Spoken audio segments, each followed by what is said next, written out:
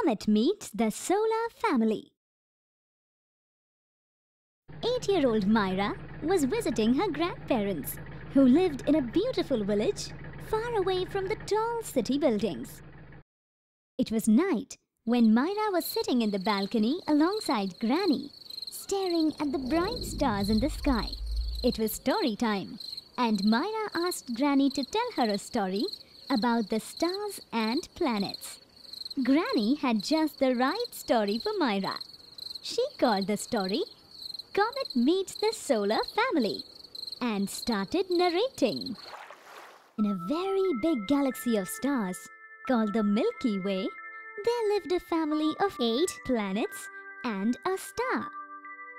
The family is called the Solar Family. The star, which is known to everyone as Sun, is the head of the family. All the planets needed light to survive, so the Sun would emit light for them. All the planets would run here and there to capture the light it gave. While trying to capture more and more light, planets would bang against each other and get hurt. It was becoming a big problem. Jupiter, the wisest of all planets, decided to find a solution. He thought of a fun game called Capture the Light. Jupiter drew 8 round paths around the Sun and called them orbits. All orbits were far from each other. Each planet was assigned an orbit, so the planets never banged against each other. The planet that collected most amount of light without leaving his orbit would be the winner of the game. All the planets loved the idea and decided to play it every day.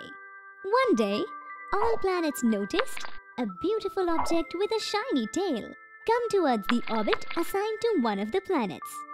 Amazed by the beauty of this object, the planet went close to ask, "Who might you be?" The beautiful object replied, "I am a comet, and I am known to everyone as the Halley's Comet. I came here to play the game of Capture the Light with all of you. Would you please let me join you?" Meanwhile, some of the planets started discussing, what if the comet cheats?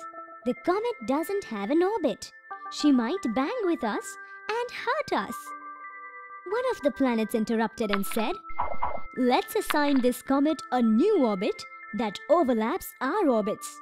All the planets have to make sure that they don't bang with the comet while trying to capture the light."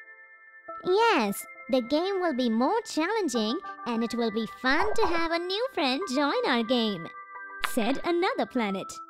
After some discussion, all the planets finally agreed to let the comet play with them. Jupiter came forth and drew a new orbit around the Sun for the Halley's Comet to start playing the game. He explained the rules of the game Capture the Light to the Halley's Comet.